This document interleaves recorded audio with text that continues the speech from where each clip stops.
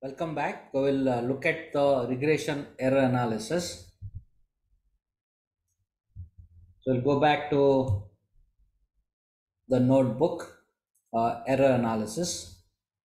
So we have done the model building, the full model, and we are getting an accuracy of 0.91 R square, and at an average RMSC is about 0.61. That means 61,000 plus or minus upon the prediction of the resale value.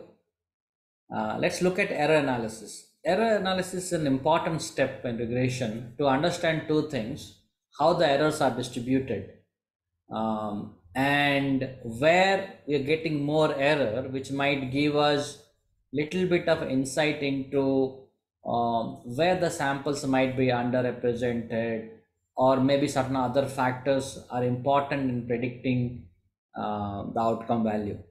So let's look at error analysis. To do that, we already have built a data frame where we have captured all the errors, the residuals, the EY, right? This is the YI value, actual YI hat, and the EI, which is YI minus YI hat. So let's look at these values a little more in detail, how they are distributed. To do that, because it's a numerical feature, we can do a histogram or a distribution plot to understand the distribution of this particular variable itself. So Sn dot hist plot ydf3, which is the data frame 3, model 3, residual ydf residual. Okay, so here if you can see from the histogram, which on the x-axis shows the residual values that we have, the model 3 gives on the test data, and this is of course the frequency, the count, and you can see this is mostly centering around 0, and as we go to higher and higher residuals in error, the frequency comes down. So most of the errors are well within 0.5 to 0.5. So minus 50,000 to plus 50,000. And there are of course certain cars which has higher errors. So in this case, there are certain overestimation and underestimations, right? But the frequency of them are very low. So the more the dispersion we have the model, that means the more variance in the model. So let's say if we compare two different models where the distribution of the residual is for the one of the model looks like this and the other model looks like this, then the residual 2, the model has a higher variance, is more uncertain in the predictions. So lesser variance is expected here. And if you also look at let's say the Sn.kde plot, which is again ydf3 dot residual, right? This looks like a normally distributed. This is also expected that your errors are normally distributed and centering around 0. Okay, the mean value is 0. This is good, and you can also look at the mean value of the residual. Typically should be very close to 0. The residual dot mean value comes out to be 4,000, which is pretty good, almost close to 0. We can also look at the predicted value of y or the residual with respect to the actual value. This also gives you some indication into how the residuals are distributed across the perspective of the actual values. So you can look at that. So let's say we can do something like Sn dot scatter plot. and let's say we'll take the ydf3, and x will be your actual value, and y will be the predicted values. So we look at the distribution of this.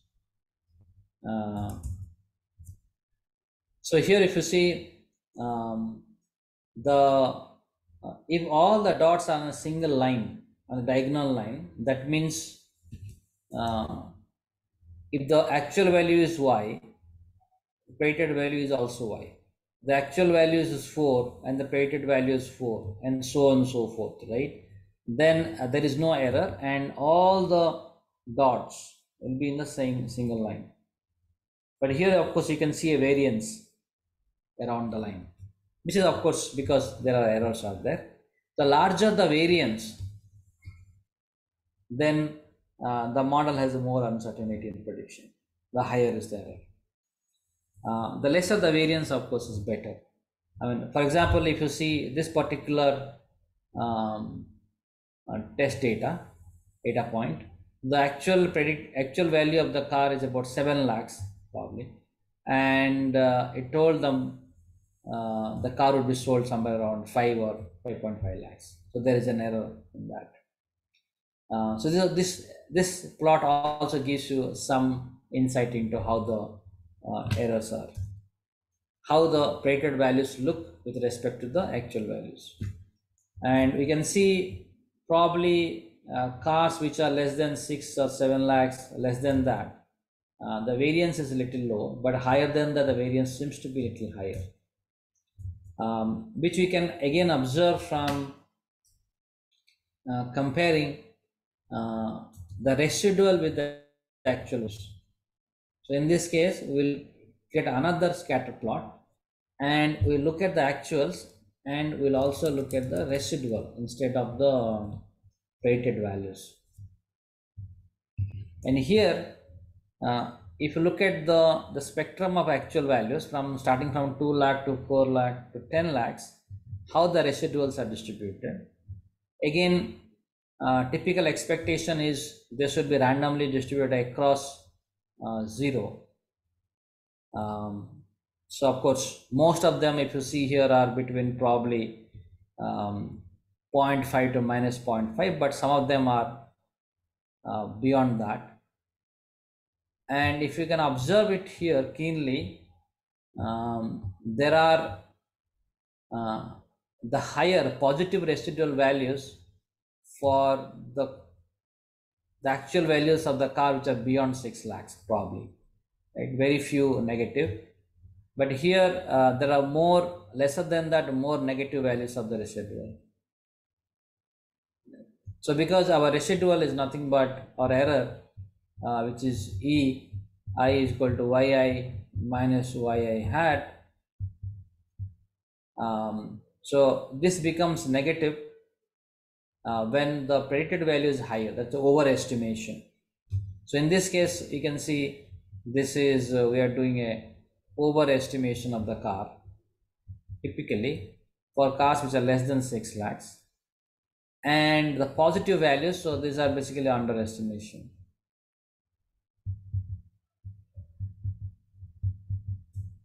Okay. Otherwise the values are mostly okay. There are a few observations, but too many observations if you see, then of course there is something wrong with the model. You have to go and look at how to fix that. For example, if it's underestimation, that means we are probably missing some information here because we are not able to estimate the price of the car, the resale price of the car appropriately. So residual analysis is a very important step that has to be done after the model is built to understand the distribution of the residuals. We can also look at independently, rather than looking at overall the distribution of the residuals. We can also look at and compare across categories, for example, across models. So how the errors distribution for Swift with respect to, let's say, Ciaz, or with respect to Baleno and all that, do they look same across all the models or that differ? You can also do that for petrol, diesel, or automatic transmission or location, but in this case, let's look at just one model and how to do that. So to do that, what we have to do is we have to um, join this data frame, which contains only three values, right? Actual, predicted, and residual, with the actual X test data, not the encoded one, the actual X test data. So what we have to do is,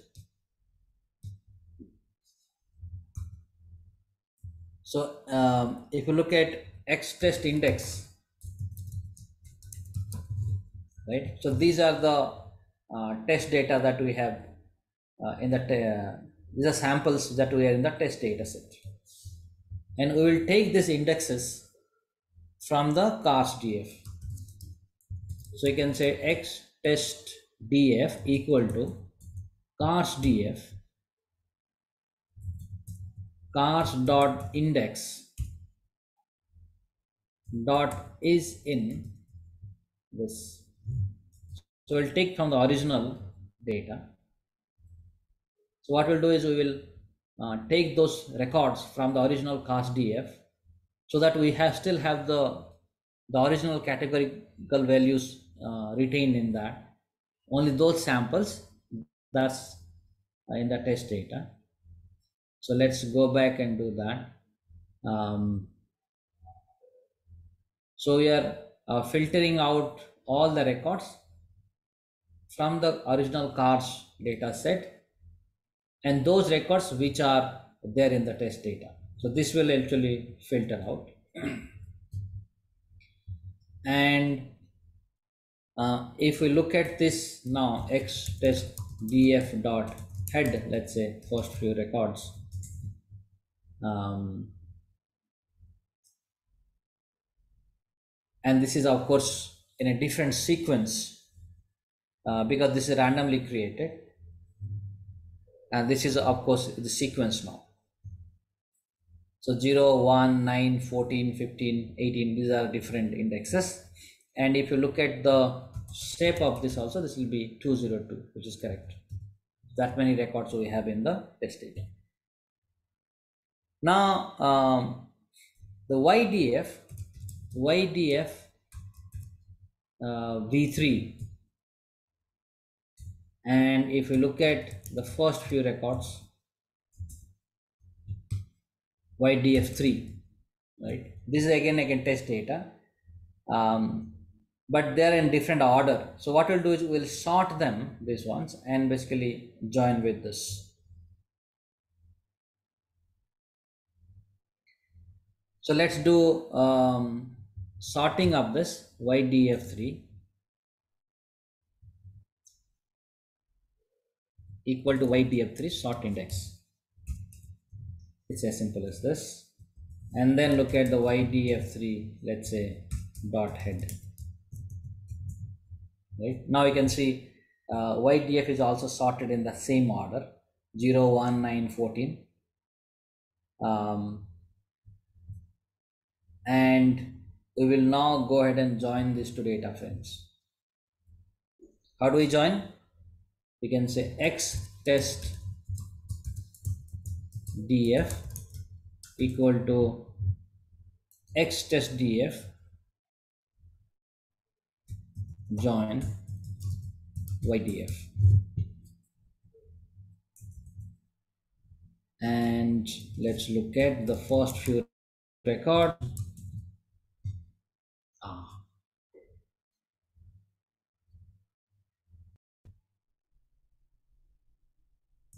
So we have made a mistake. This should be YDF underscore 3. And now if you look at the first 10 records, yeah, this looks correct. Now if you see the data, the original data set and the actual predicted and residual value are now joined. So you can compare the residual values with respect to any specific categorical feature. Maybe it's location or fuel type or model and all that. Of course, this particular column is repeated, price and actual, which are same. Uh, and then what you can do is um, we can create the distribution of residuals across different models. And for that, we can create a box plot. Remember, we can use a box plot when you are comparing the relationship and try to understand the relationship between two variables when one of the variable is categorical and the other one is basically a numerical. So Sn dot box plot data is now xd test df and x equal to the categorical feature, in this case the model, because we want to understand the distribution by different models, and the y will be your residual.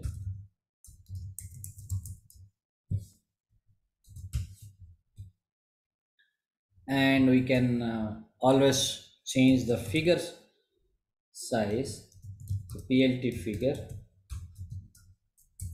size equal to, let's say we make it 12 and 4. Yeah, that's what's good. So now if you look at the distribution across different models, the error distribution, right? Of course, the smaller the box plot, the lesser the variance, more certain about the predictions.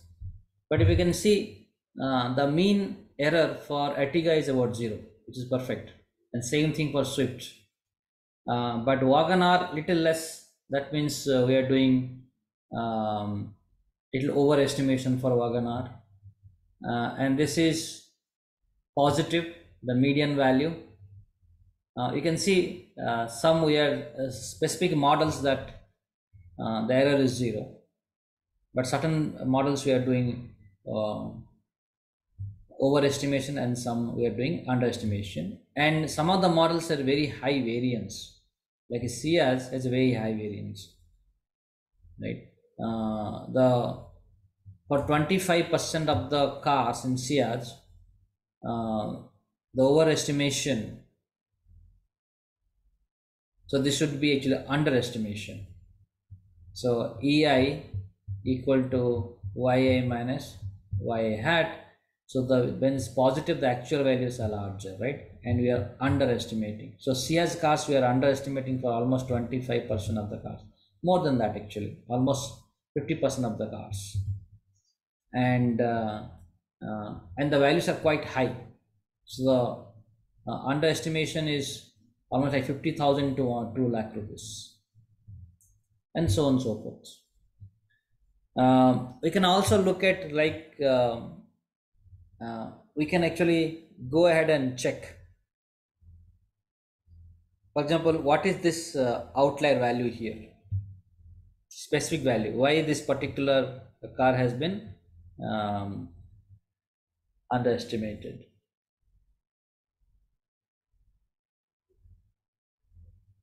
And we can look at specific values. For example, you can filter out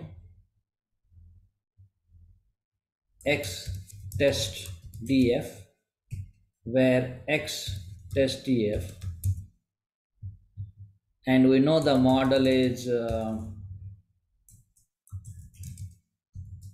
rich, right? And then we will only look at the specific residuals of, let's say, rich model. And if you want to look at this particular value, then sort values by the residual, right? And we can do ascending equal to, we want to look at the higher value, isn't it?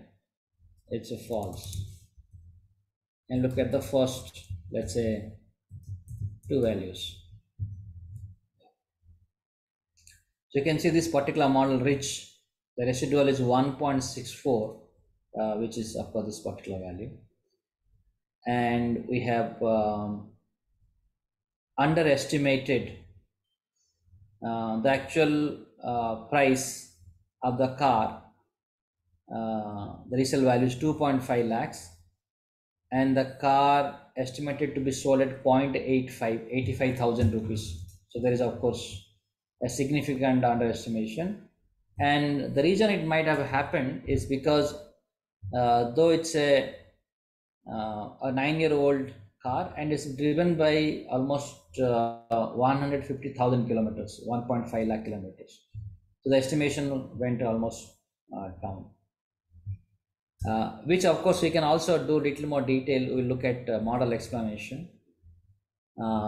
And so this you can also look at specifically which particular uh, test data has given more error and why.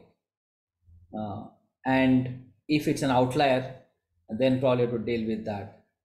Or if any significant information missing, of course, this residual analysis has to be done always with respect to the business domain knowledge.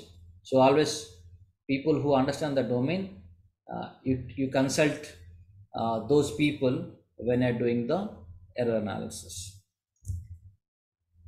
We can also look at a specific uh, segment. For example, if you remember, we had done here saying that cars which are beyond 6 lakhs typically has have been underestimated, right? And which car are those? Then we can do a specific box plot. Let's say we can utilize the same code here, but in this case, we'll only look at the cars whose actual values are more than 6 lakhs, let's say, right? And if you do the plot here,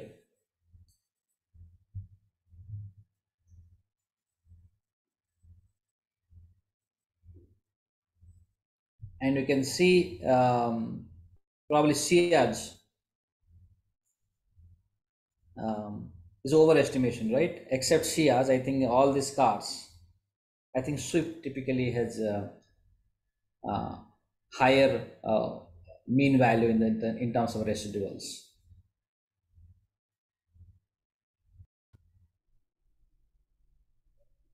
You can also see the Desire cars have a very high um, error here. Positive value underestimation is about almost 1.5 lakhs, and you can see only single line here because there are probably not enough samples for the Desire. That could be one of the reasons.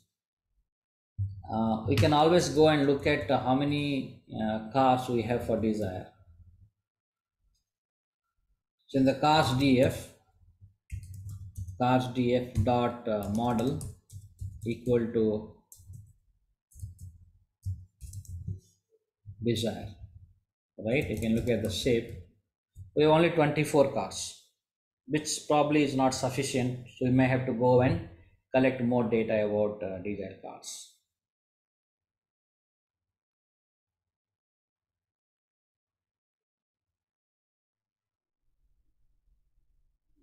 So that brings us to the end of error analysis, and I have given a participants exercise here in which we want to understand little more about the predictions, the model coefficients, and the error metrics when we change this train and test set.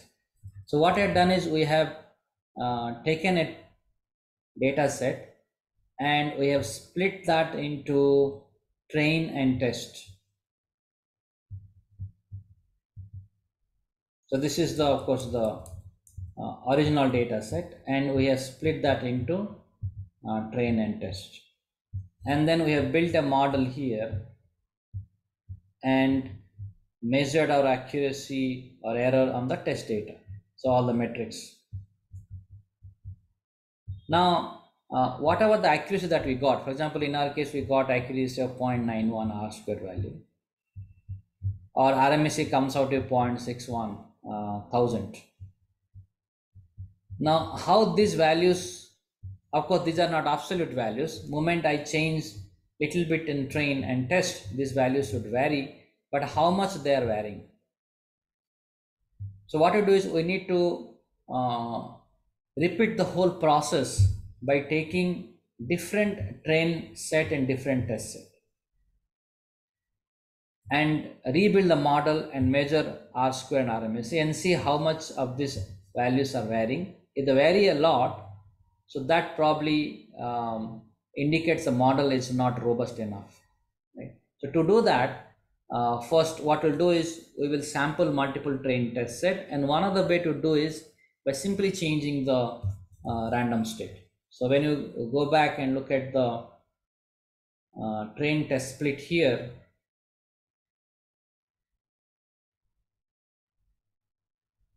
when we encoded the data and split the data. So if you change the random state, let's say 40 to let's say 50 or 60 or some other number, the samples that will go to train and test would differ. So that will create different train and test set. Right? So as an exercise, I would ask you to experiment with that and look at that.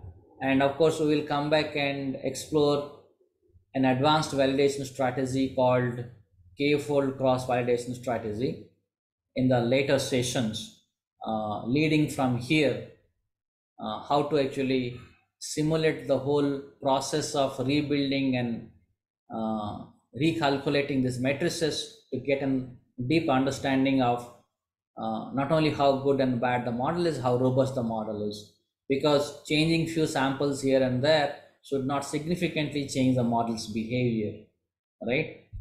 So take different training set and build model and measure the model accuracy. But how to sample different training test set? One is to change the random state.